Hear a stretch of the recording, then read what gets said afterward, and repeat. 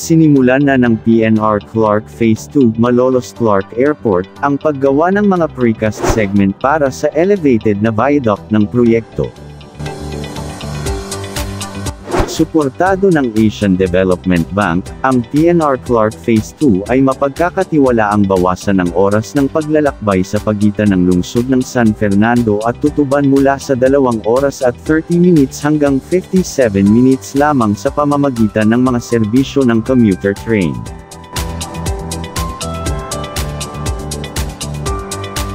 Maraming nagtatanong kung ano ang isang precast segment.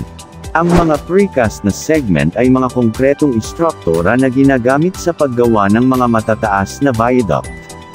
Ang pamamaraang ito ng construction na kinikilala sa buong mundo ay nagsasangkot ng paggawa ng mga bahagi ng precast sa isang precast na bakuran bago ang transportasyon sa huling lugar ng proyekto.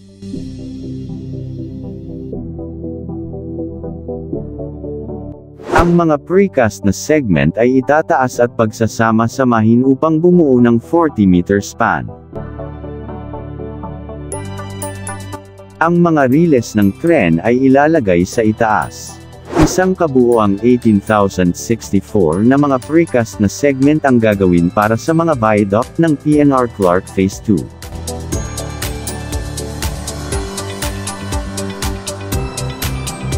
Nasa PNR Depot na rin po ang kauna-unahang trainset na gagamitin sa PNR Clark Phase 1, Tutuban to Malolos Segment.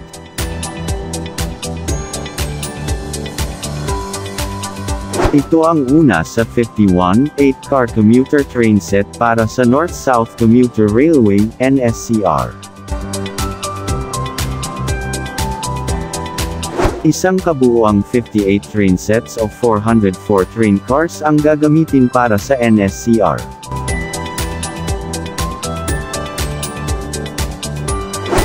Ang isang 8-car train set ay humigit kumulang 160 meters ang haba, ang pinakamahabang train set hanggang sa kasalukuyan sa kasaysayan ng Pilipinas.